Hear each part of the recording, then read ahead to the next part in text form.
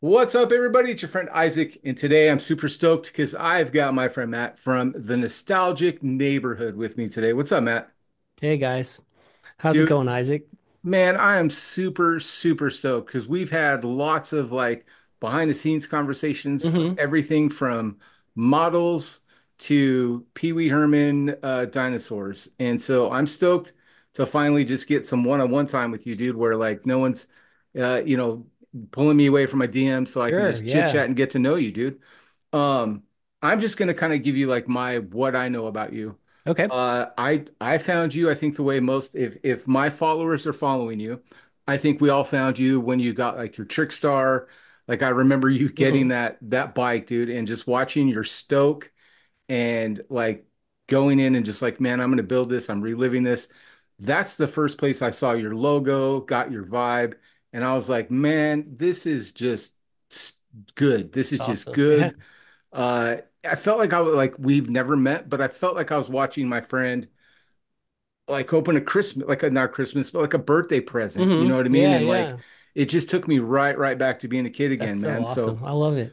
tell me about you. Tell me first of all, your channel's about what, a year and a half, 2 years? How long have you had It's it? about a year and a half. Yeah. And Okay. and we can get into the little bit of the story behind the channel. But if you want to talk a little bit of BMX first, but that Hutch Trickstar was the Yeah. reason I started the channel. So I bought that Love as a that. pre-order a couple of years ago, and it took because of the pandemic, it took much longer than it was supposed to arrive. And during that time, I was just so stoked. But I wanted to find more BMX and especially more Hutch content, and it just wasn't out there. Yeah. And so I was like, hey, when I finally get the bike, I'm going to do an unboxing video just to share that with everybody because I'm not seeing other people doing like this Hutch type of stuff. So that was the only reason I started the channel was to do a bike build. And then there's a story behind it taking forever and whatever. But yeah, that's kind of how I got started was because I wanted to share my excitement about that dream bike as a kid that I knew I could never have as a kid, but Yeah. finally made that dream come true. Yep.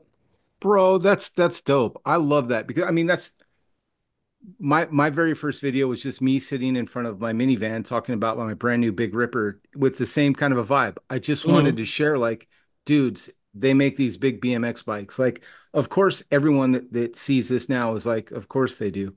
But Right, for right. for someone like me, I work in tech, dude, and I'm not around BMX all the time in 2019 at the end of that year, like when I got my Hmm. bike.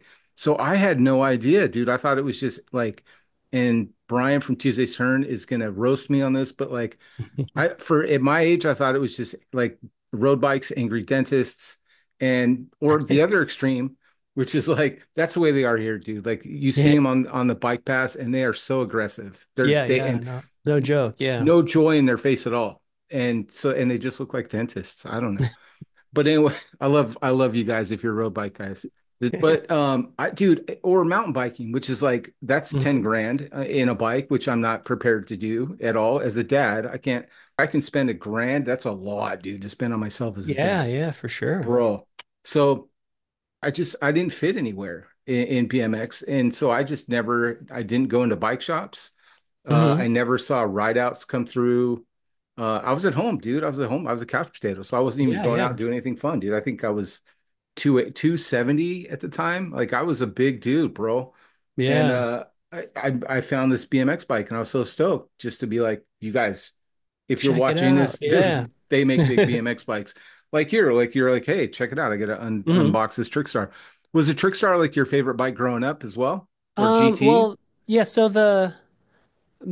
a little bit about my background in bikes or Yeah, BMX. So I was just like any other kid, 80s kid, right? Our bike was our first, sense of adventure, like to get away from the first taste of freedom, right? You could get more than a block or two away from the house and you right. start to explore and then you meet up with the neighborhood kids and that's why I call it the nostalgic neighborhood. 'Cause for me, it was all about the kids. I think when you were chatting with, Kevin, you guys called it like maybe the Goonies Squad or something like Yeah. that. But it was like your group of kids, and then we would go on adventures. We would ride bikes out in the woods and blaze trails and make tracks at like the abandoned, construction site at the end of the neighborhood or whatever. Yeah.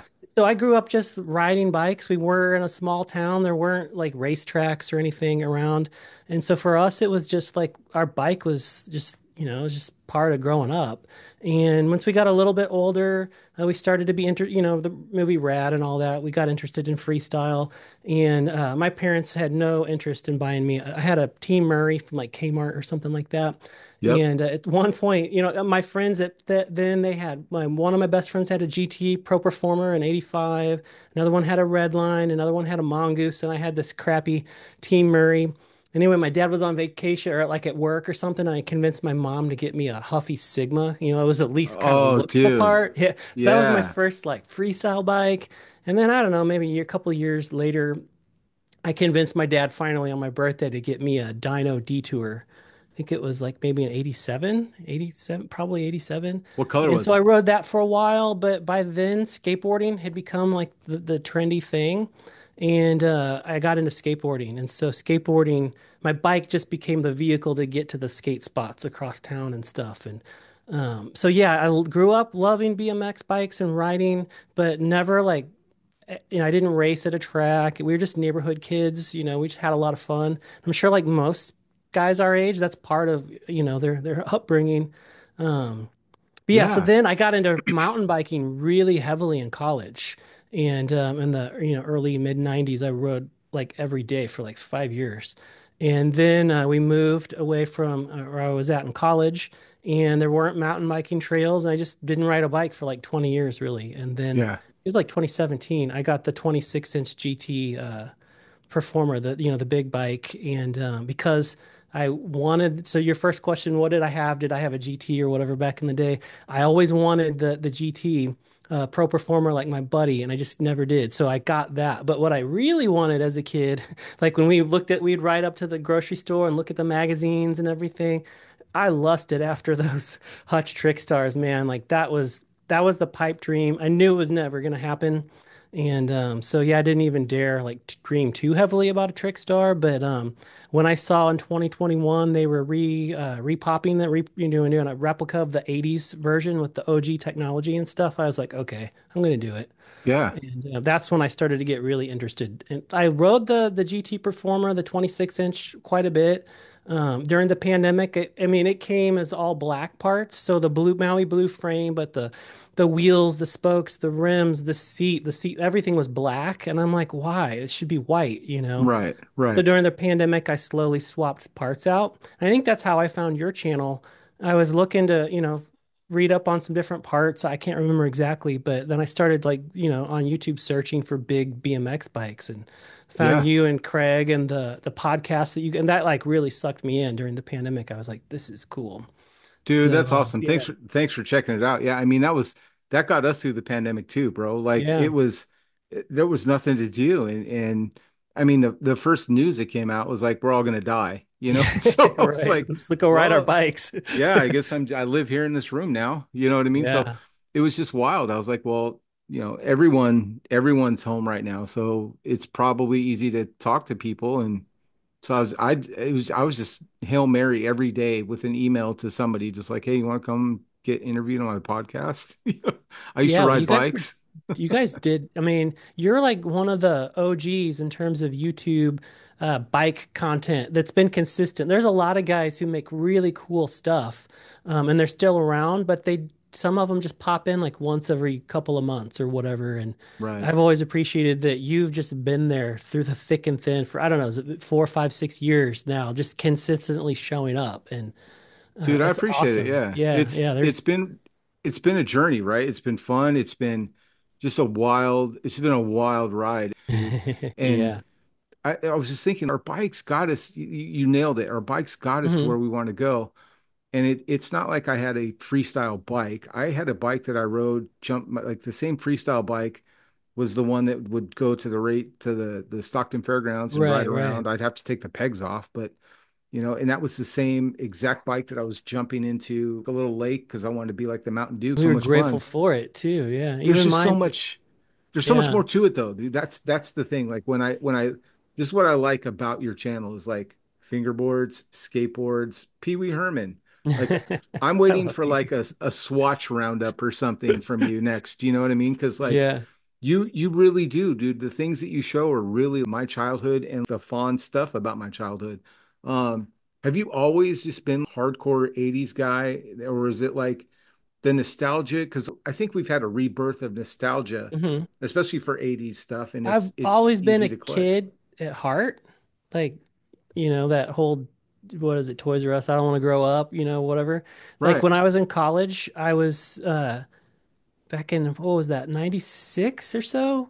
Star Wars, they started re-releasing the action figures. Oh And yeah, I yeah. had such Power of the nostalgia for Force. those and the G.I. Joe guys when I was little that I started buying, I'm like 22, 23. I don't know how old I was, early college or late college. And I was Sure. buying all these toys, the lightsabers and, Yeah. all the action figures and stuff. Do you And remember the Power of then, the Force ones, dude? They were yeah, like the all the power the of the muscle ones, like Princess Leia looked like a Yeah, bodybuilder. total all of those. Yeah, yeah. Dude, I had so like ridiculous. Like yeah. I could I get a remember couple of those. really nice bikes right now. I mean, I've sold them all off on eBay through the years, but yeah, I was Right. into that. I don't know if you remember. Actually, I got a couple here. Playmobil toys. I Oh, don't know for if this sure, dude. focus Yeah. here, but I remember getting these in Happy Meals when I was a Oh yeah. kid with my buddies, and we had a ton of these. And then I got a set for Christmas. So anyway, I just always had nostalgia for these, and so did my wife, it turns out. And when we first got married, that was one of the cool things that we had in common is we just had a weird infatuation with these Playmobil toys, and we started buying them before we had kids, and like a huge collection. So all of the Nice. trains and the knights and so yeah, I've always enjoyed like toys and like Did you the get the 80s castle? movies and what's that? Did you get the castle? Yeah, I've got the castle. We've got a couple of Oh, the Victorian houses. I've got a couple of the pirate ships and yeah, all the bro. little houses, the medieval houses that go with the castle and stuff. I What was really into it like 15 what was years ago. your favorite growing up toy? 80s toy. Like Growing did you up, have the a probably the toy and it's funny because that's the ones I don't collect, but G.I. Joe. Like I loved yeah, Star Wars as a kid and I played with them quite a bit, but around 80, probably 83, 84 in like the third grade, I got really into G.I. Joe guys and my that man. maybe some Transformers, but G.I. Joe probably is my favorite All right, looking. let's talk, dude. Okay, so mine was Star Wars, obviously, Hmm. because I was 5.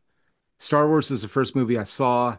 I had no idea like they had colored moving pictures up to that point. We were Yeah. poor, bro, and like the TV set that we had at home was like 15 inches, black and white, no cable. And so Star Wars, dude, you went to the movie and you see that, and it's like, you Kind know, of mind blowing. it's Yeah. the whole wall, and people are smoking because it's the 70s, and like, Hmm. but they were in the smoking section, so it's okay. I wasn't hurt, and you weren't hurt at all. But yeah, dude, it was crazy. But like that like Star Wars toys transitioned into, I remember I was at Mervin's, which was in California, that was like our department store. Hmm. And I was at Mervin's and I saw G.I. Joe, and on the back, dude, they had like the bio, and there was a laser guy. I was like, he's pretty cool. I think his name was Laser. And his hometown was Lodi. And I was like, Oh, you're like, no way. Yeah. bro, I was like, Mom, I absolutely have to look, it's Lodi. I have to have this. And she's like, cool, go ahead. Right So on. that was my entrance into G.I. Joe, dude. And Hmm. then I got so hooked. The only comic book I ever read in my entire life, like comics were big with every kid in my clique except for me. And I got into the G.I. Joe comics, Hmm. even the Transformer like crossover thing they did. Like I was into G.I. Joe. That was Yeah, like I my one still thing. have most of my comic books from when I was a kid, and I was similar. I wasn't into superheroes. I have quite a few superheroes ones, but I've Yeah. got probably 10 or so G.I. Joe ones from that I actually had when I was a kid, and I liked like Richie Rich and Archie and just all Yep. those just like fun um Mad Balls. I still got a couple of Mad Balls comic books. You remember those like soft like toys and they had faces on them and Yeah, yeah. yeah, man, I loved those things. Yeah. Dude, that's so rad. I'm here for all of it, right? Yeah. But like what was your favorite G.I. Joe? Do you remember like you had a favorite? Uh, I guess it was just, well, I forget what its name was. Like, just the one. Everybody called him G.I. Joe, but he was like, I forget what his name was. Hawkeye? Um, Was it like Hawk no, or he something? was he had like the just the he was in just like the green outfit, and he had the I forget what his like I said, I didn't really get into them as an adult, but as a kid, Right. that's what I loved. But yeah, I don't I remember their had the names. Jeep with that dude in it, and Yeah. I had, the I forget, I'm not into military, so I don't remember what the Yeah. aircraft was, the jet fighter. I Like a don't F-16 or something. Yeah, Yeah, sure. something like that. I had that. I had the helicopter. I had the little fort. Like you would drive like the tank in and like pull it, and it would like lift it up into place. And Oh, hell yeah. I had the aircraft carrier, and then I had a whole bunch of the fig. I You had the actually aircraft carrier? That thing was like a whole bedroom. no. I'm so sorry. I did not have the aircraft carrier. Oh, The uh-oh. hovercraft. Oh, Yeah, hovercraft. Yeah, just yeah, my yeah. brain's not. This is the guy. This is I don't know if let me cover my face so my Yeah. camera focuses. Chuck It's just Norris. not. Yeah. That's Chuck Norris. Yeah, totally. But this I have like three guys left from when I was a kid. This is one of them. The others probably are buried in my the house that I grew up in the backyard somewhere because Right? you'd make like little trenches and they're probably yeah. I wonder if I could go back in that old house, the metal Yeah. detector, and see if sneak in the night when the neighbor, they'd be like, "What's that guy out there doing?" You're like, it's cool. I'm just looking for Yeah, I'm Joe's. just It's looking for my old GI no. Joe Yeah. guys. Yeah, got bills to pay. Yeah. Um, I think my favorites were Destro because Uh-huh. Yeah. he had the silver face. Silver face. And then I think there's a mail away guy that you could get that changed color, like it was like a mood ring plastic Yeah, and there was chameleon guy. yeah, and like Zartan. his face would change That like was it. Turn purple yeah, or white or I don't I remember. remember that. I forget what his name, but he had like a little mask that you could like it was in a backpack and you opened it up and then like you put it on his face, I think. That guy was so dope, dude. Okay. Yeah. And the Um, dreadnoughts and yeah. yeah, Yeah. dude, I was into all that, dude. I loved it. And then it's just like one day you're like, man, I'm not into toys anymore. Yeah. That's kind Like of it yeah. was Was I mean it bikes. It was bikes for me, dude. Bikes kind of took me away from toys because I was hmm like, don't really have time. You know, I was Yeah, like, yeah. my shins hurt. You know, like just different problems, you know what I mean? For sure. Um, what was like your favorite movie growing up? I don't know. Probably, as a kid, Star Wars. I mean, it's cliche, but I would say Star Wars, Indiana Jones, Karate Kid, First Blood. And of Yep. course, the Pee Wee's Big Adventure. I loved partly because of the bikes in it and just partly because of the silliness. I just love silly, like stupid humor. And that movie, like, you either get it or you don't. And it is Right. just so clever. Like Phil Hartman, I don't know if you know that, but he helped write the script with it. And Oh, really? him and Pee Wee were like, or Paul Rubens, like tight. Like, uh, yeah, it is. I just feel like it's clever. It's not just like Pee Wee guy being stupid. Like it's really clever. The humor in there, Yeah. it's really, really clever, and I I love it. I'm with you, man. I enjoyed it. I would say like for me, like my kid movies were the same, right? It was like Hmm. the Poltergeist, I think was probably the scariest thing that I enjoyed. E.T. Yeah, E.T. And for then sure. obviously Star Wars. Star Wars is huge for me, dude. Hmm. So Star Wars, Indiana Jones, I didn't get into as much. I love, Um, yeah. yeah, I know people loved it, dude, and I don't know what else. I mean, oh, Neverending Story was a big one, dude. Oh, for Dark sure. Crystal, like any of those, Labyrinth. like Yeah. yeah, Neverending Story, Labyrinth. What was Labyrinth the Legend that had Tom Cruise before he was like a big star? Oh, for sure. Time Bandits, man. Do you Oh, remember that? Time Oh, Bandits, dude, on yeah. HBO. Yeah, I was a latchkey Yeah. kid, dude. So my like somehow I talked my mom when cable came out to like, can I get HBO for the summer? And you That's know, it was awesome. like Time Bandits would play all day during the day, and then man, they had some pretty raunchy ones too. I remember there was like some Mel Brooks like History of the World or something, Hmm. and I remember they play that during the day. But Yeah, yeah, yeah. dude. So skateboarding took off for you after your BMX kind of era, right? So Yeah, yeah, for sure. who are some of your like favorite skateboard like heroes at the time?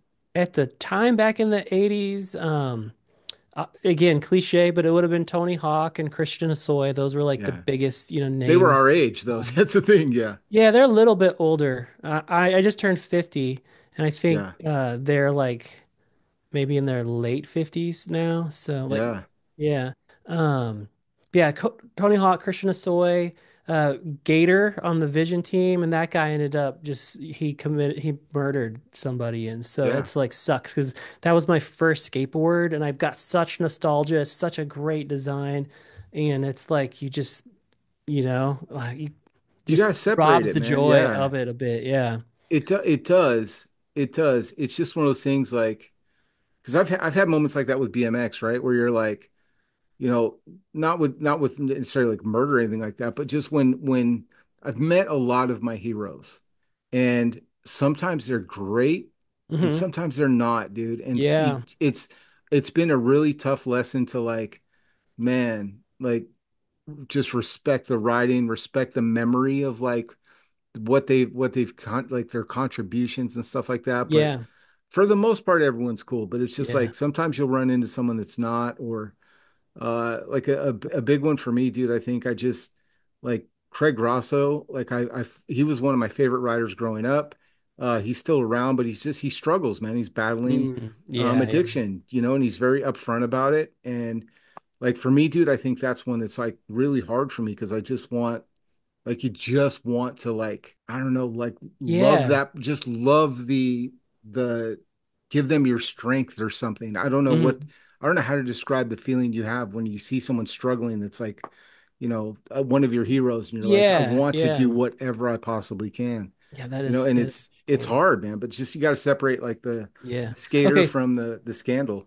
Yeah. So turning from the dark side of people like that, my second skateboard that I ever had was Kevin Staub. It was a pirate. It was from Sims. And so here's the opposite story. That guy is the coolest guy ever. And yeah, he was a big, I don't know if you remember him at all from the For skateboard sure. era, but For he was sure. known for like doing some of the best like backside ollies on the vert ramps and just floating. Just amazing guy. And so as a kid, I loved him. Like I said, that was my second skateboard, the pirate graphic. I loved it. And then when I got back into skating as an adult, I got his reproduction deck and I skated that. And just, anyway, I had the chance to meet him a couple times and it's been like 10 years now. And Yeah. he's like the most humble, just friendly, down to earth guy. And I made a YouTube video about some of those interactions with him like a year ago, and I think I made a reel with it, and he ended up following me. And I was like, hey, that's really cool. Well, about 2 weeks ago, he DM'd me on Instagram and he was like, hey, Matt, what's your address? I want to send you something. And I'm like, gave him my address, and I was kind of just, well, what's up, type thing. And anyway, he he sent me this skateboard. So he's Dude, that's rad. reproducing graphics that he did back in the 80s, and this one is a reimagining. But just out of the blue, he sent me this skateboard. I'm just blown away. And it's limited edition. They did a run of 190 of them, and he said he had a few that he set aside for his personal stash. And I don't know if you can see it on here, but Yeah, he it's signed. autographed it, and Yeah. it's Kevin Staub, and it says KP number one. So this is the number one from his personal stash that he had a couple set. I'm mind blown. Like, who am I? Like, I'm just some guy making content, nostalgic stuff, and your childhood heroes see it and are stoked by it and want to like share the stoke with you and like, hey, here, let me share the skateboard. Like, I'm mind blown. So No cooler Kevin story, bro. Staub, one of the coolest guys back then and the coolest guys today. Yeah. That's amazing, dude. I love that. Yeah, Yeah. I think my favorite from that era, Rodney Mullen. Of course. Just I Yeah. mean, you can't I wasn't a big Tony Hawk fan then. Um, I think I was more of a Christian Hosoi just because of his swagger, you know what I mean? Yeah. And No doubt. uh Yeah. I just really loved like his style and his attitude and I don't know, man. I just like that dude a lot. Nodus Copus was another one that it was just like a Hmm. powerful skater that I really liked. Um, if someone watching this wanted to get back into like the repop, decks of 80s, like if Hmm. a big bike BMX person is like, dude, I have like a repop GT like you did. I always wanted a GT, but now I always wanted a Tony Hawk, or a Christian Hosoi deck. Hmm. Where do you start your nostalgic skateboarding adventures? Where would you recommend?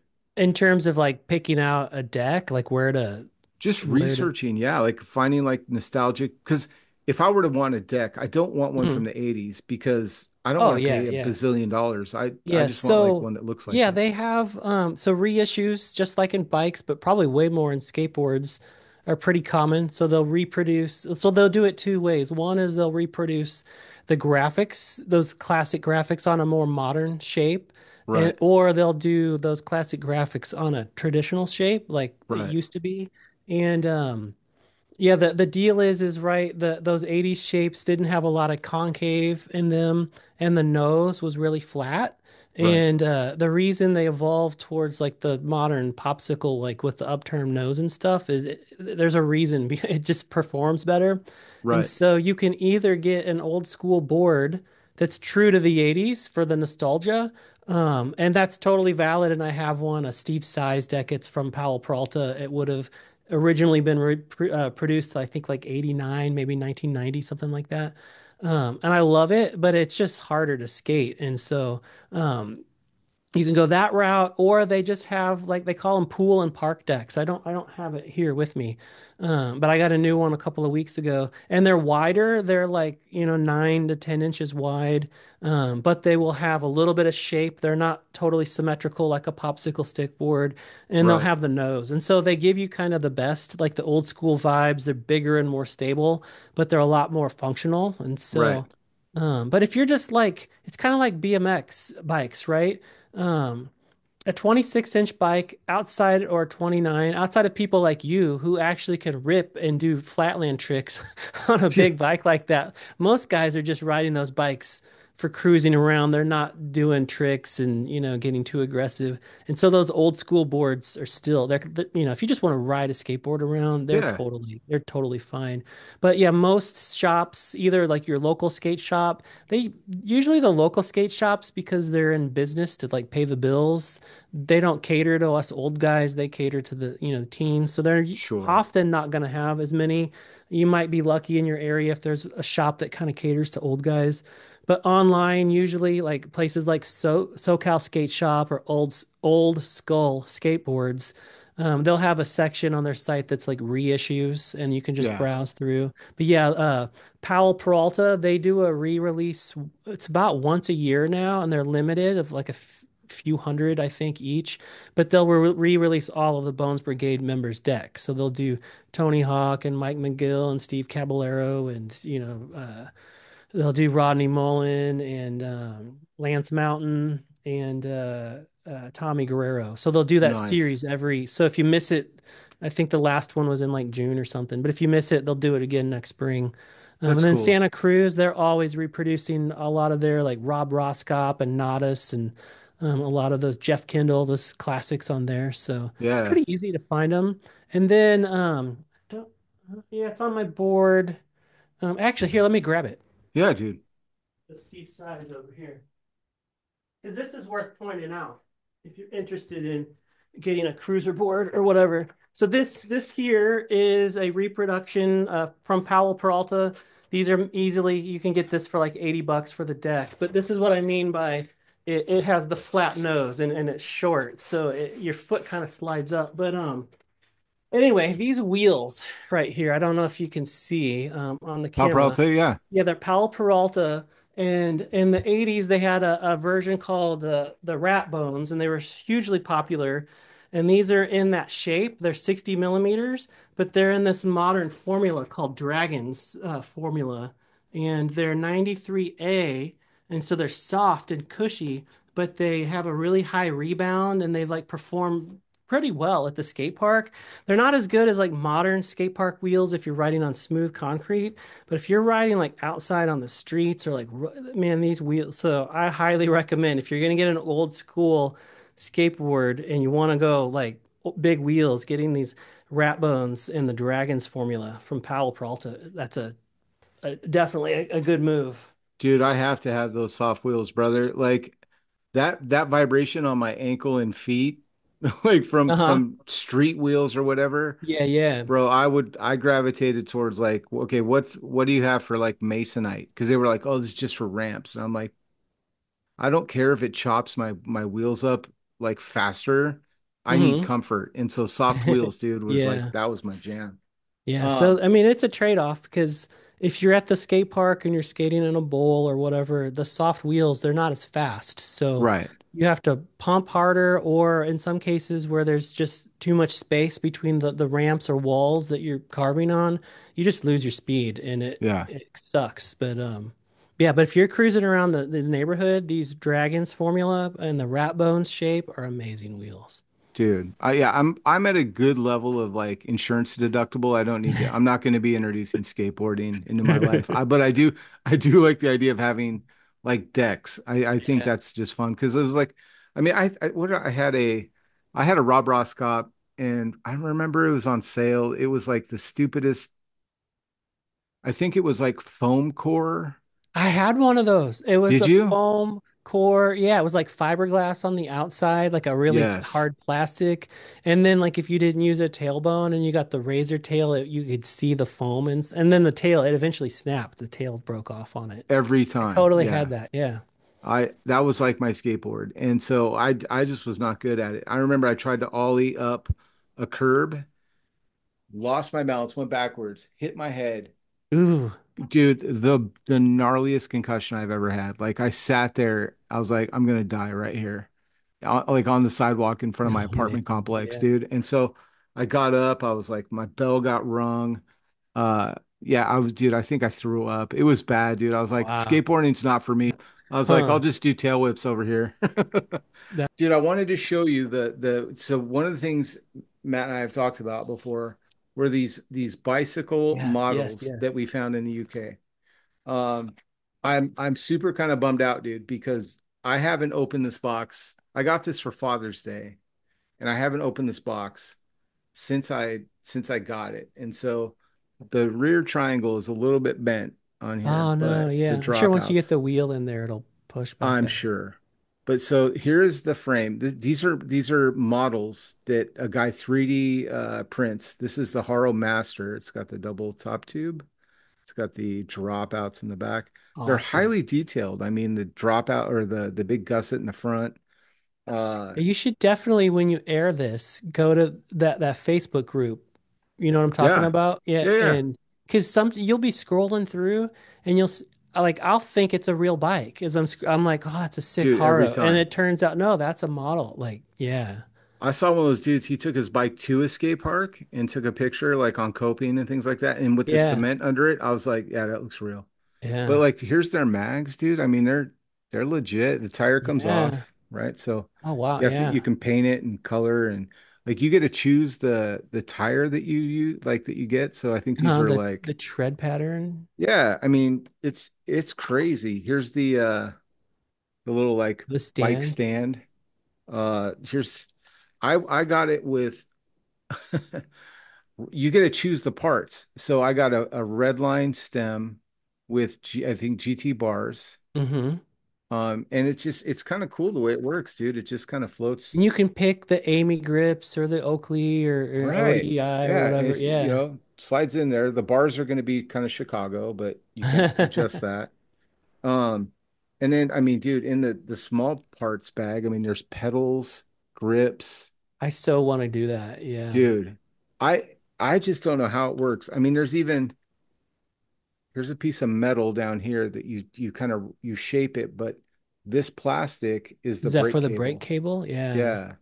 So I mean Dude. it's really detailed. I don't know how to make models. It has the water decals Oh, set. yeah. Yeah. Um and there is an entire like instruction sheet with it. Hmm. But I don't have the time. I don't have glue. Like I just dumb things, dude, where I'm like, let me just give you all the excuses why I can't make this model. Um, but yeah, dude, I mean it's pretty interesting to see like how they go together and I'm trying to give you guys just an idea of what the scale I think they is. said they're 1/6 scale ratio to, I think so, yeah. yeah. Let me see if I can open this dropout and I have to get the wheel in. But essentially, open it up a little That's bit more. amazing that that's 3D printed. Like, Yeah, I mean, I can Obviously, only his skills up imagine a the little bit. time it took him to model it and get it just, print one and be like, oh, this is off or what, let me go back and make adjustments. Blows Yeah, my yeah, mind. Absolutely blows my mind. The just that someone thought like, yeah, man, I'm gonna go through here in some CAD drawing and like, yeah, like you said, like, oh yeah, this frame standard is just a little bit wrong. yeah. I And wish, go ahead. I was gonna say and all the there's like you could get lots of different bikes. It's not just like a Haro Master. There's Yeah, they had GTs Skyways, and GTs, Rally and Skyway and like Torkers and yeah, pretty crazy. No all Hutch Trick kinds. Stars though. That's why I don't have one yet. I Because I wish did, yeah, I wish they made those in 1/8 inch scale. And the reason is here's my show and tell is I've been making these fingerboards here. you make those? Yeah, I made these. Um, and these are turn out to be 1/8 inch scale. So they're a little smaller in scale than those. But yeah, I've been making a whole bunch of them.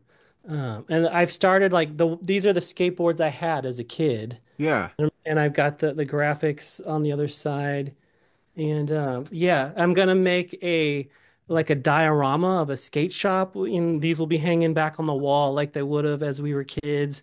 And I don't have it within easy reaching distance, but I've got little trucks and wheels, and I'm yeah, gonna make like a fake display case that like you would have had back in the day, and I'll have them right. all lined up. And I just so wish I could have a BMX bike in there with it, but those ones that you showed right there, they're just a little bit too large of scale. But Yeah, you yeah, would, the like I'm a geek, right? Like you talk about being a tech geek, I'm like just a nerd all around.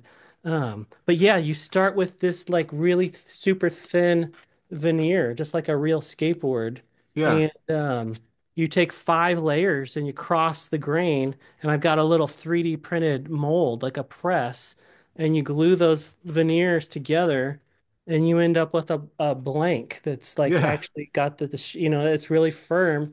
And then I use a graphics, a vector software, and I actually have one of those Cricut yeah, machines for like cutting vinyl.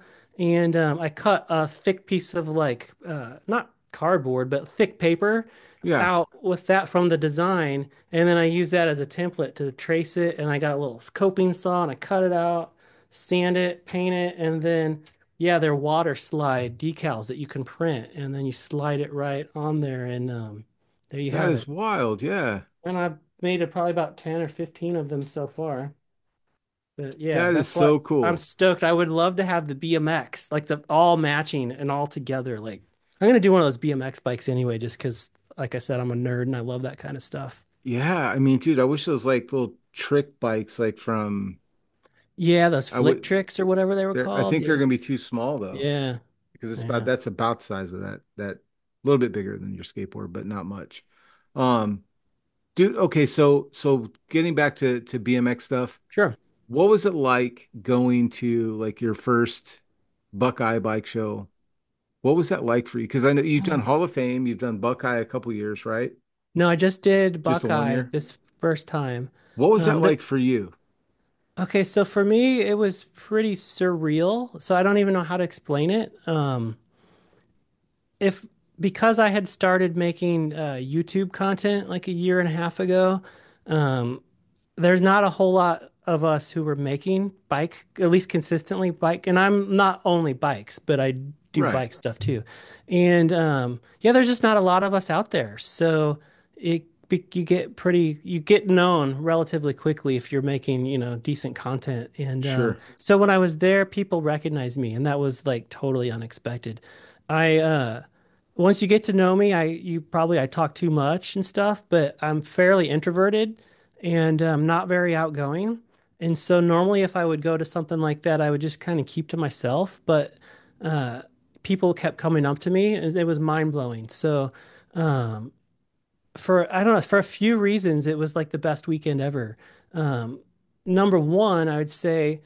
And I think it's like both of us saying how we're kind of drawn to each other's content. It's like in the skateboarding world, there's a lot of us middle-aged skateboarders like still skating. It's not that uncommon. It's Right. pretty uncommon. I live in the suburbs of St. Louis, and like most of the dudes around here like play golf and go fishing and Yeah, whatever. yeah. Not very many are into skateboarding, but it's not that uncommon. But bikes, it seems like if you're a middle-aged guy who's really into BMX bikes, that's a lot more uncommon. It's pretty rare. And so Right. when you find somebody who shares that passion, you just have this instant connection where you're just like, whoa, you know?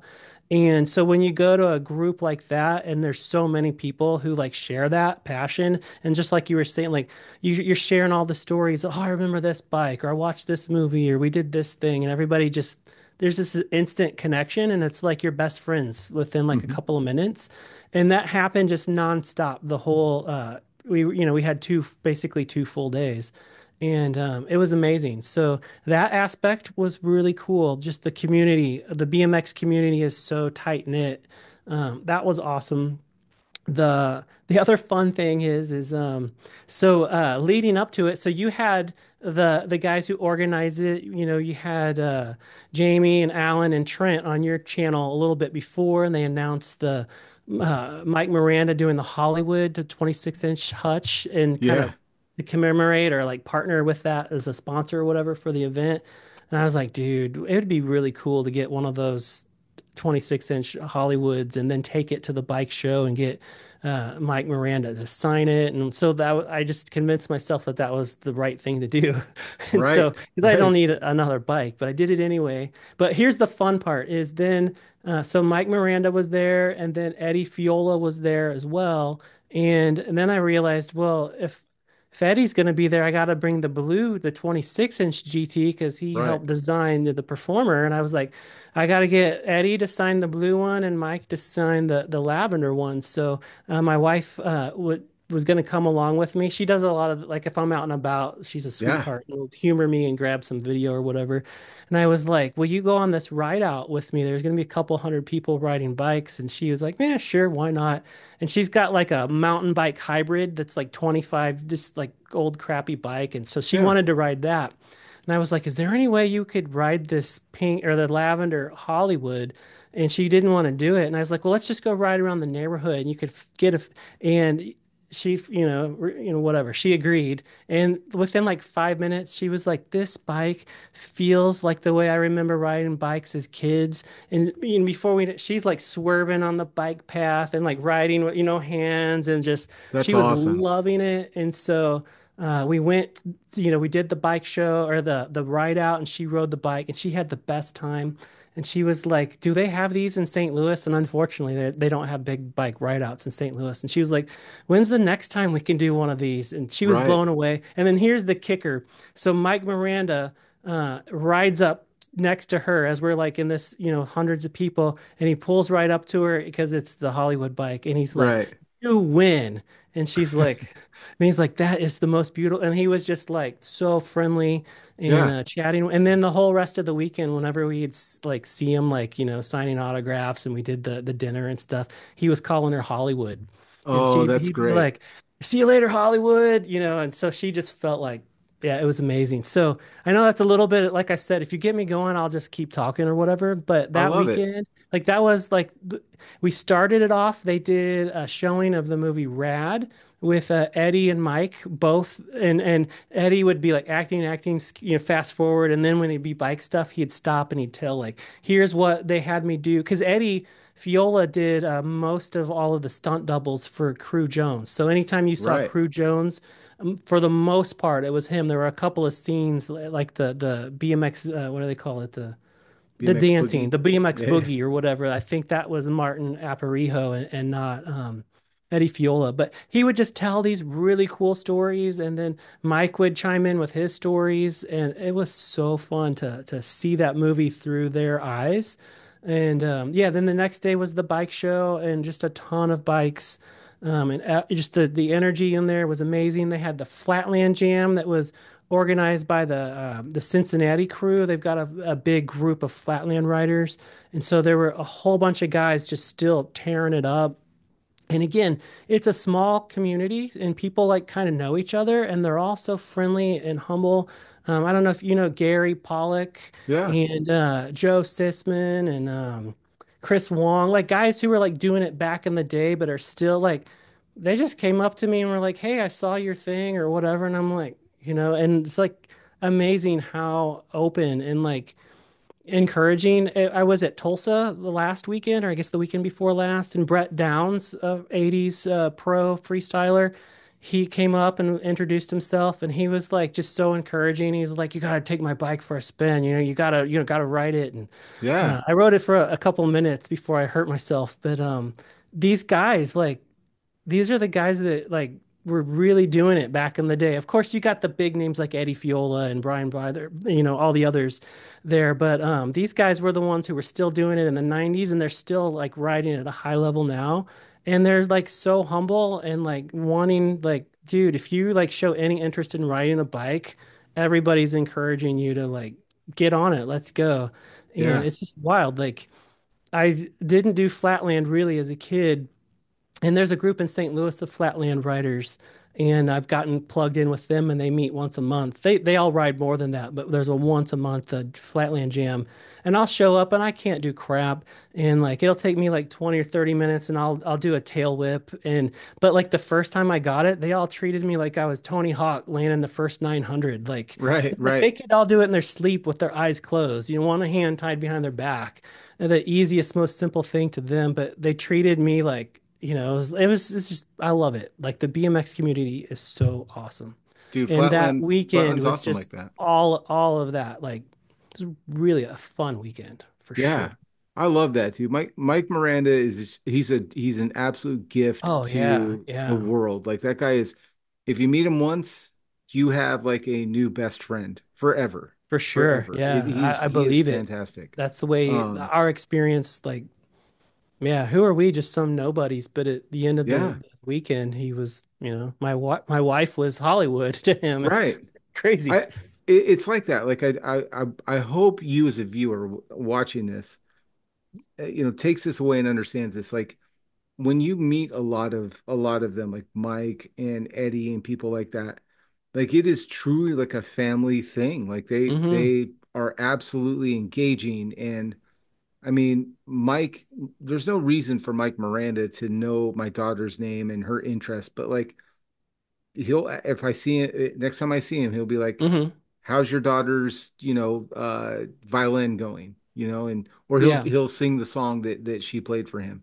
it's um amazing. Yeah. and it's just wild like that, dude. Dave Norrie's another one that's like that. If you ever get the chance to meet Dave Yeah, I have Norrie, not met him, but I would love to. Yeah. I he's see a lot of his content online, and yeah, he still has so much energy and doing such really cool stuff at a high. Right, he just released some, I guess this past summer or whatever, Flatland frame from Reclamation. This beautiful, looks like a kind of an old school Haro from back in the day. And same like, color, yep, yes, it's like a really bright neon green. And a couple guys were riding them at the Tulsa show a couple weeks yeah, ago. And yeah, it's like, I don't need another bike, but dude. I kind of want that. I love it, dude. I love, like, there's two, I think, Tech by Co and Reclamation. Hmm. Tech by Co I think has a Trident. Yeah, A the very cool guys, looking and there's frame. a few guys here in St. Louis. I made a video actually a couple weeks ago with this guy. He goes by Peeps. Real name's Chris. He rides still at a really high level, and he was riding General Osborne that he had since like 1989 or something like that. And he finally got a new school, and it was this Trident, and Yeah, he rides it so well, and it is a beautiful bike. I kind of want one of those too. they're nice, dude. Yeah, Yeah. both like anytime you see like bespoke, like super small quantity frame companies like that are just like feeding the flatland community. I love that because I Hmm. that's kind of what it felt like when I was younger with like Ozone. Ozone was like not a they weren't like the big company like a GT or a Haro or a Mongoose, or it was like this little frame. No one really knew about it. Yeah, No, yeah. a couple Flatlanders had it, and it might have just been a NorCal thing, but like they were everywhere in NorCal. Like Hmm. everyone got Ozones, Yeah, and yeah. it's because you can get them out of the. I mean, the factory was there in San Jose, so you can get them for like pennies. You could go up. Hmm. Some dude in the back of the factory was like, "Yeah, dude, how much? $100? Yeah, Cool. whip one up. Here's a bike. Bring your That's car around." yeah, that's so But cool. is there for advice on anyone watching this? It's like, man, I really like blank. I have a hobby of maybe there's someone that's watching because we showed that bike model and they're like, I love modeling, I love nostalgia. Is there any things that you've learned creating your channel that you would share? Like, hey, here's my number one piece of advice. In terms of like creating a channel, like Yep, creating starting content and stuff, becoming a yeah, creator. I would so the I guess it kind of feels like somebody like their biggest like they're interested. They're like, oh, I think that would be fun. I'd like to do that. But then they're like, well, who am I? Or like, what would I like? How am I going to compete with Isaac at Big Bike BMX? He's got such a great chance. He got all these historical legendary writers that he interviewed. Like, who am I? Who's going to want to watch my stuff?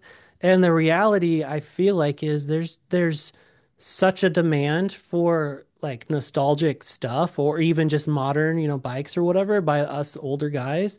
There's just not enough of it. Like, right? There's just not like any week. There's a few people like Kevin at Cruising in the 808 who are on a weekly basis producing content and then yourself. But beyond that, there's a couple of newer guys like Wagner over at BMX Freestyle Fanatic. If you haven't seen his stuff, he's got just I think he's right around hitting 1,000 subscribers in like 6 months. I met him at the Buckeye Show. He's doing really fun stuff. Another just example of a guy who just like I'm gonna do it, and he did. Yeah. So anyway, the point is that, if you got something that you want to share, go for it. Don't think that nobody will want to watch it because there's a gazillion people out there and there's just not enough content. And so, I mean, obviously you can't just put crap out and expect people, you got to put some thought into it. And so that would be number one is if you think you want to do it, go for it. The number two thing I see, at least with a lot of people creating bike content, is they show off their really cool bike.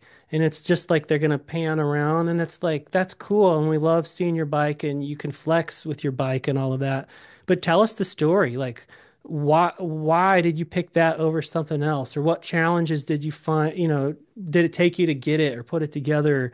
Or how did you feel when you first, like tell a story and engage us with it? And so many people they just want to show their they don't tell the story. And I feel like that's where some of the other guys have the ability to spend a lot of money on the next bike or the next thing that they're building or the next part. Right. And I just can't sustain that. Like, this isn't a business, this is just a hobby for me. I have a day job. And so for me, it's easier to tell a story or at least try than it is to just go buy a new bike and, hey guys, let's put the bike together. And there's nothing like, kudos to those guys because I watch all of that. I Right. love watching Cruising in the 808 and Kevin and Bernie as they're just chit chatting, feeling like you're one of the bros in the garage with them. And it's like, Love what's the it. next project? What are they working on? I love it. But I just can't keep up. Like, yeah, I would go broke. I would too. I mean, dude, you Yeah. look at my bikes, it's literally the same parts. I just transplant them onto the Hmm. next frame. Yeah. You know what I mean? It's now I tell you that you're going to be like, "Oh yeah, I Oh, I did. I see noticed that. that. It's the same." But I Yeah. mean, for me, dude, the joy for bikes is riding bikes and sharing stories about riding bikes. Hmm. Like Hmm. I want to know why you're building that bike. Like there's two things that'll turn me off really quick. The storyless bike video, which to me, I'm like, I'm just going to interpret that as a forward presenting flex. Like, You're right. Yep. look at how much money I could spend on a bike. And I understand that vibe, and I understand people that are like, that's how they want to present, and that's the social Hmm. media thing that's what they're going after. It's not for me. And but if you tell me like, hey, this is a bike that I spent, 80, 100 hours like picking the parts and really sourcing this specific part, like you're going to suck me into that Yeah. story Tell me the story. Like, and I'll be yeah, into it. I hear you. And then the other one that turns me off too is just if this is a business for you, then like if every video and every content is like, and this is something that I've done, and this is one of my followers, and it's gonna turn me off right away. Like if you're like, ride your bike, dude, ride your Hmm. bikes. Show me you riding a bike. I would tell you the same advice, man. I would say do not. You're gonna have. I think I told Kevin and like Hmm. when he was on, but there's an angel and a devil on your shoulder giving you advice all day long, your self-talk. Your self-talk when it comes to like making a YouTube video and making a channel is going to tell you who the hell are you? Like why would anyone Right. care? And all I'll tell you is that people care. If you are interested in making bridges out of toothpicks, you will find an audience of people that would love to talk to you about your designs and your ideas. If you like BMX bikes, you will find a bunch of people that will share their opinions on BMX bikes. Um, if you're into skateboarding, you will find people. If you just had a channel on miniature skateboards, you will build a community around people that are Yeah, just for sure. Yeah. stoked on miniature skateboards. So if you're thinking of doing this, please do it. Just start making videos. You don't have to be good. My first video was an iPhone that I edited on iMovie. In fact, all the interviews that you saw in 2020 were edited with iMovie. I mean, it's Hmm. you have everything you need to make a YouTube channel, That was the same. you know. Most of my stuff was iPhone until last fall. Yeah. And then I use if it's called DaVinci Resolve Yeah. for video editing, and they have a free version, and I used that for like over a year. And then they have a paid version that's like $300. That's it. Like Forever. a lot of the pros love the Adobe Premiere, but it's like 40 or $50 a month for the subscription, and you just got to pay it forever. But yeah, the DaVinci Resolve, they have a free version and it's great. It would do everything you need to do. But what I love about the paid one is I'll get compliments is I'll like put like words back behind my head or whatever, and it has this thing called Magic Mask, and you just draw over your face and you say I want this part to be a layer, and then you just copy that on on the track. You can have two layers of the same video playing, and you make one of them, it just masks out. It just makes everything else background. Yeah. And then you just put a picture, image, or whatever in between the layers. And then all of a sudden you got like stuff happening behind you. And it's like, it's the easiest thing. Like you just Doesn't takes, take much. takes 10 minutes to learn how to do it on the software. But yeah, free software out there, use your phone. Yeah. Audio would probably be good if you could pick up a decent microphone. Um, that would be the probably for me, and then some lighting if your room isn't or dark or wherever you're Yeah, at. like But this. Like you probably, don't want this. yeah, I would get a microphone before I'd get anything other than like a phone or whatever. Yeah. Yeah. That's great advice, dude. I love DaVinci Resolve. I use both. So at work, I use Okay. Premiere, and then at home, like this will be edited on DaVinci Resolve. And Okay. I was the Cool. same Yeah. way. I used the free one forever. I bought the extra one to get like some extra transitions, Hmm. and some extra Fusion stuff. But Yeah. there's also there's lots of free cool plugins that you can grab that will it's kind of funky to install, but you can get them installed so that your Fusion has like kind of adds a little bit of After Effects stuff to it, which is kind of Yeah, cool. for sure. Um, The but other cool yeah, thing with DaVinci Resolve, the paid version, not that this is a commercial for it, but this is a common problem that people have. Either here, like in Missouri, the cicadas were just terribly loud. And if I did anything outside, it was just these crazy insect sounds. And Resolve on the paid version has an AI algorithm that'll isolate your voice and remove that type of noise. And I've made reels and stuff. You can't tell that they were like the the on and off feature is just mind blowing. it's And then crazy. on YouTube, right?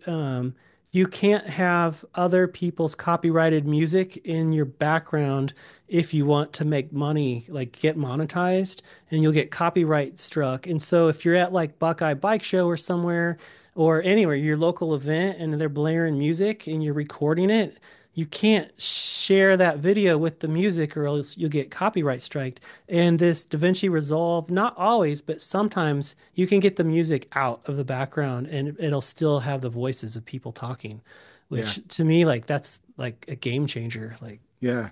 yeah. If you can get most of the if you can get most of the music out and you're talking over the song, you usually Hmm. won't get the strike. Yeah, yeah. You just as long as you consistently talk over it, and there's like I don't know what the decibel level is, but yeah, you don't have to worry about it getting perfect. And there's a lot of times, man, when I'll just take the strike because the content was worth it. You know what I mean? Yeah, There's times yeah. when I'm I'm not just gonna like, make any whatever. money on this one, but it was too good not to share type of Yeah, thing. Yeah. I'll pass on that $12 that I made on Yeah, this you're right. episode, and just because it's worth it. So, Yeah, I think the well, most I've made for context is like maybe like $40 on a video that had like 40,000 views or something like that. So yeah, I'm making like 150 bucks on average, probably. I do yeah, 4 videos on average a month, and they get anywhere between like 750 and maybe 2 or 3 thousand views, and then I'll get about 150 bucks.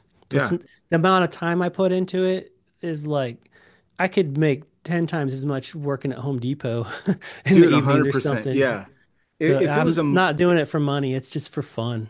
if it was a money-making adventure, I would definitely have a channel about something else, probably about weight loss or fitness or Yeah. football or something that gets or politics is probably right now like the hottest thing. And like it's I think my what I make off of my YouTube pays for the hosting fee for my podcast because I don't make Hmm. any money on the audio podcast, but I like people listen to it and they're like, yeah, listen to it on the way to work and this and that. So I keep that one going, but I just use like the money from YouTube to pay that hosting Sure, fee, right. Just you know, and reinvest it. Yeah. and then I'll just save up for a new camera or a new mic or something like that. And I'm Hmm. saving up obviously for lights. But yeah, dude, I'm just at a computer all day, so I keep it as dark as possible because it just kills my eyes. But Yeah. dude, what would you say? And we'll end on this one. But Hmm. if you were, like, where do you want to see Nostalgic Neighborhood in the next like year, 2 years? What's your Hmm. goal for it? Is there anything It's like? Do you want to do interviews? Do you want what does success look like to you? it's funny because I set out to my one goal was to build that Hutch Trickstar and make a build video of it. And from the day I started the channel to the day I actually did the video of like building the bike was like a year because there was one piece I wanted to wait till I got the stem, and he said it was going to be released and he just kept delaying it and I was just like, whatever, I'll just wait, I'll wait.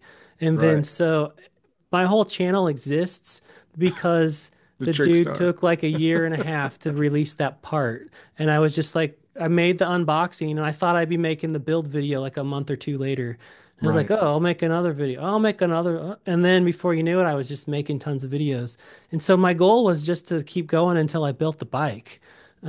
So that I met the goal. So I don't really know what the next goal is, but I guess I don't know how to do it, but to me, like you could hopefully see the excitement or at least the stoke I was sharing about the Buckeye show For and sure.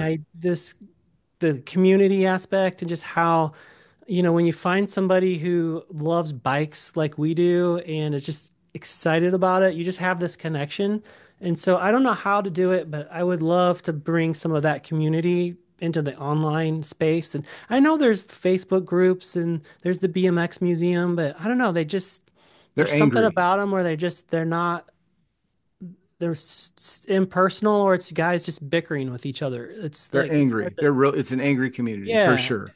And I would love, so the idea of the nostalgic, the neighborhood, taking that neighborhood that vibes that we had as kids and making that some sort of like a virtual community where, people are connecting. And I'd love to figure out how to do more live, like interacting with enthusiasts instead of just it being one way.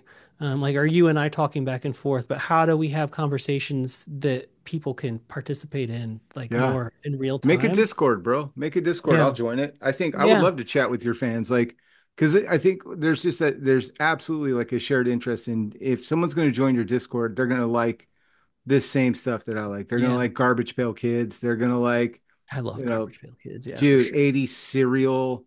I mean, dude, Hmm. there's a lot of stuff I want to talk about that I just didn't get around to asking you. Like, what Yeah. was your favorite McDonald's toy, dude? Like, because I have strong feelings, dude. Playmobil. Like, the Playmobil. I think for me, dude, mine was like the glasses that were like movie tie-ins. Those like Hmm. I don't know vessels, like the little drinking glassware, Yeah, drinkware.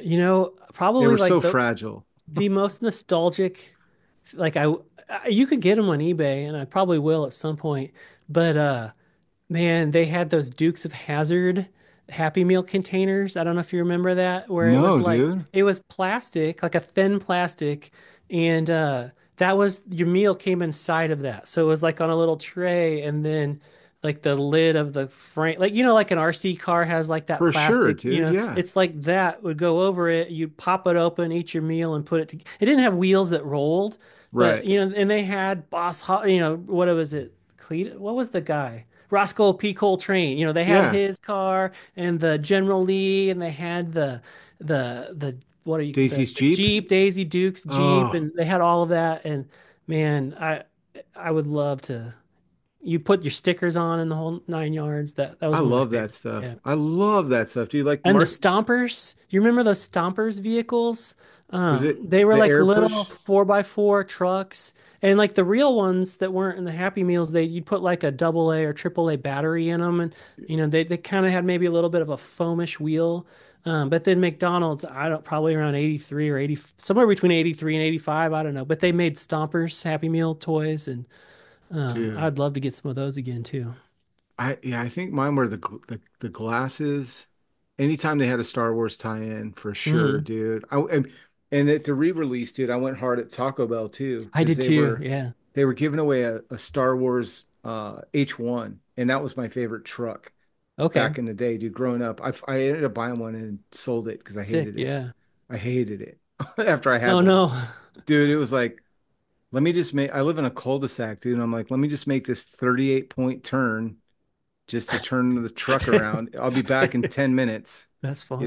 It's horrible too, but Yeah. they were giving away like a Hummer, dude. And I was like, and obviously now you probably was scammed by the same like by the same Monopoly guy, but Yeah. That nobody, Monopoly guy story was pretty wild. Yeah. wasn't that crazy, dude? Oh my Yeah. God. That one. And did you watch the documentary about the dude that got the airplane from Pepsi? Yes, I did. Or he didn't Dude, actually get it.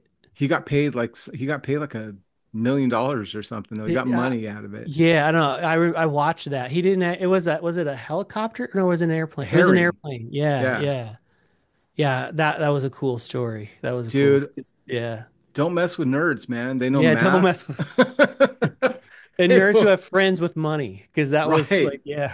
Yeah, some dude with a grudge against Pepsi was just like, I got you. Here, I hear you want $600,000 to buy all these cans of Pepsi so you could trade them in for points or whatever it was, right? It was Right. like he did the math and it was like it It's would cheap. Yeah, cost like $2 million to get an $8 million jet or something crazy like that. It was yeah, right, dude. Yeah. What a guy, man. I love that. The underdog story will get me every single time, for man. sure. All right, Um, speaking of 80s, I do want to share one more thing because this was another cool thing at Tulsa. And then we can wrap up however you want to wrap up. But yeah, dude. right, so we talked, cereals and movies and Happy Meals and all of that, comic books. But for me, like I loved trading cards.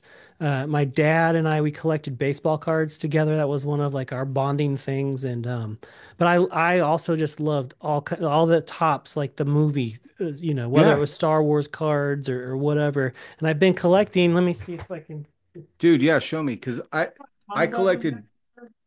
But I'm not gonna grab them all, but just for just for like sake of like example or whatever, right? So right. we got Tron, I got Cyndi Lauper. So these are just packs of wax pack, and you can find these for like two or Oh, three bucks now. the black Black hole, dude. Hole, uh, Maximilian. Back to the Future, Rambo. Okay, so then I don't know if you remember this, but 1984, Donruss released these Oh, BMX trading cards, and I actually had a ton of these as a kid. I don't.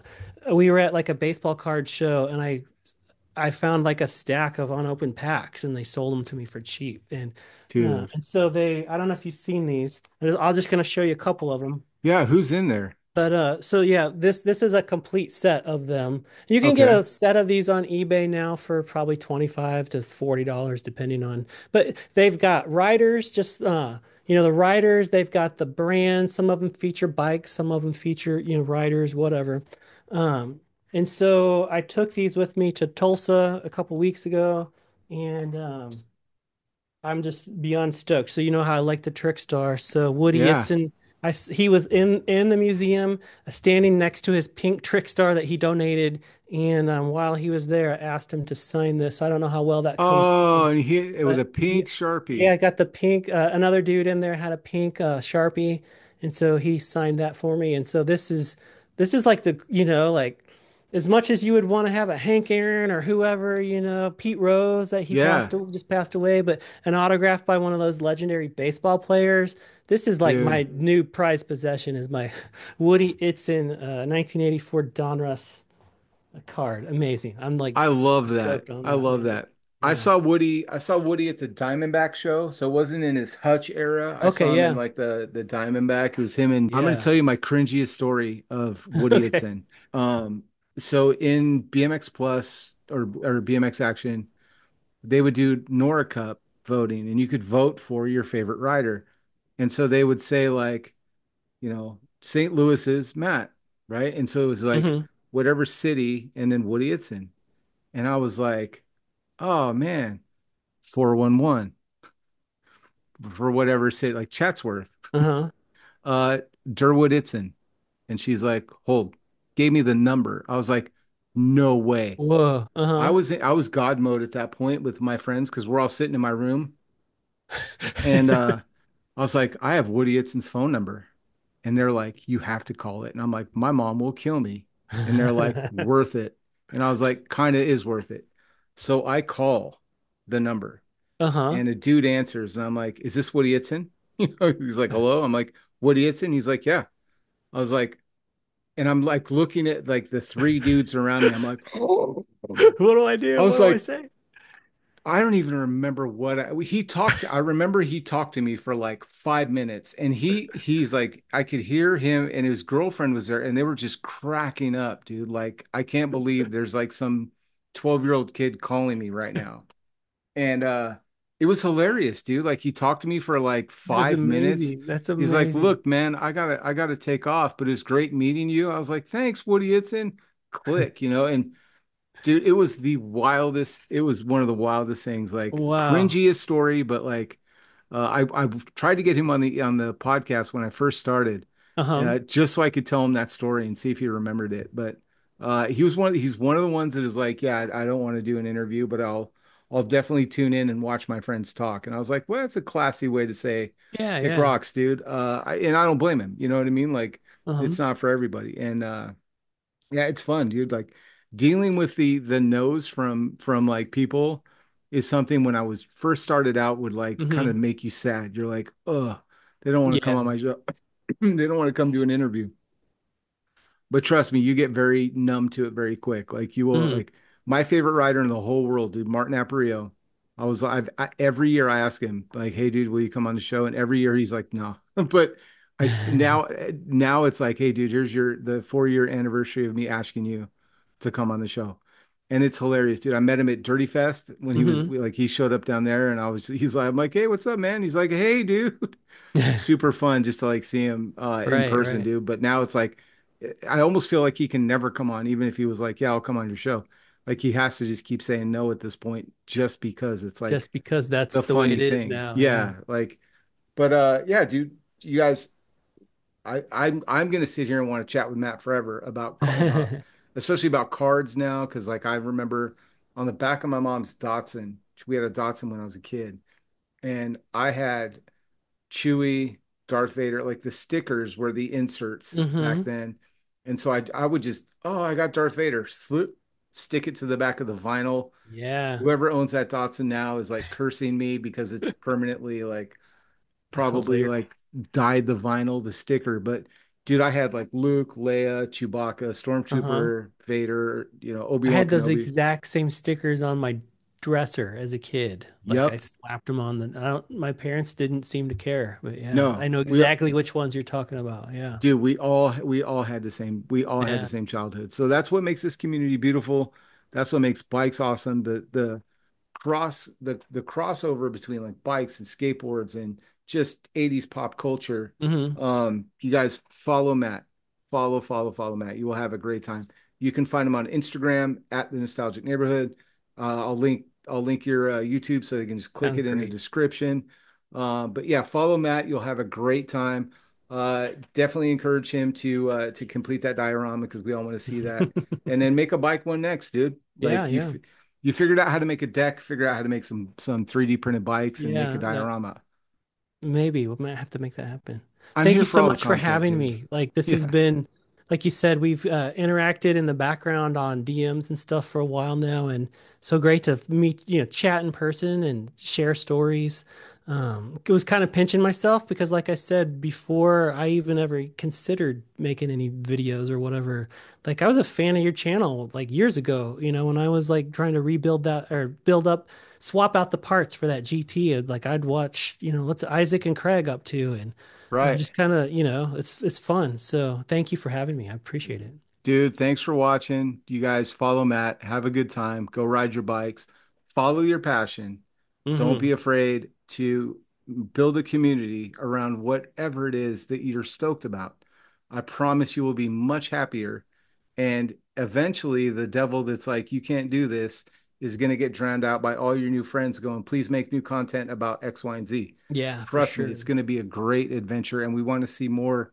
I want to see more BMX and I want to see more 80 stuff. So Same go here. make it Like, at your friends. yeah, if you do, like, hit us up. I'll come watch it. I will We'll, too. yeah, we'll be your cheerleaders. Yeah. Dude, I'm here to watch. I'm gonna let you go because I'm gonna watch some BMX Freestyle Fanatic. I'm gonna check out what's his I just saw his His name. name's What's his name? Wagner. Yeah. He Wagner. I'm gonna does check out Wagner almost stuff. all 87 GT Pro freestyle tours. So he is a little bit different, but Yeah. but it's fun. It's cool stuff. I'm here to look at old parts, man. I want to see Yeah. how you restore them. And then Yeah. go watch Matt's video on restoring rotors. You guys have a good time. Go ride your bikes, do something awesome. Right But on. thanks for watching. Make sure you like and subscribe, and we'll see you next time on Big Bike BMX. Take care, everybody. Bye, guys.